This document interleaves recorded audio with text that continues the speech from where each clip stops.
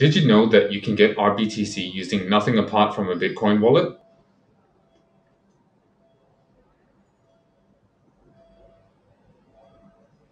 You can using the RSK Powpeg. This short video will get you up to speed about RSK's Powpeg, but first, let's go over the basics real quick. RSK is built on top of Bitcoin. The RSK blockchain is merge mined with the Bitcoin blockchain. You can think of it as the layer 2 to Bitcoin's layer 1. RBTC, also known as Smart Bitcoin, is the built-in cryptocurrency of the RSK blockchain.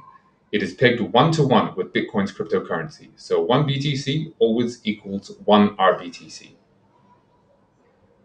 The Powpeg is a mechanism built into RSK which allows someone to swap between BTC and RBTC.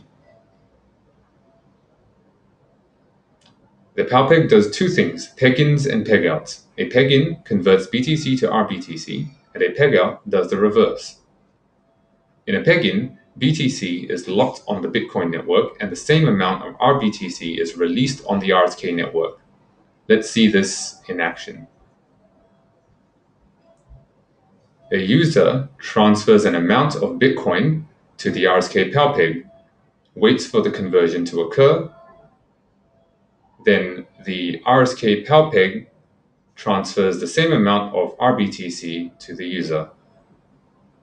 In a peg-out, RBTC is locked on the RSK network and the same amount of BTC is released on the Bitcoin network. Let's see this in action as well.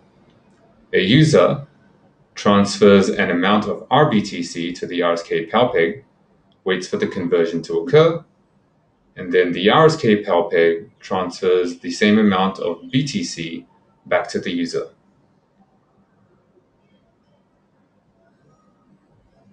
The RSK Powpeg allows you to swap between BTC and RBTC in both directions. A word of caution, the Powpeg requires a high level of technical expertise to operate. Be sure to know what you're doing. You can read more about the Powpeg on the RSK Dev portal. In the case of the Powpeg, the technical details are especially important.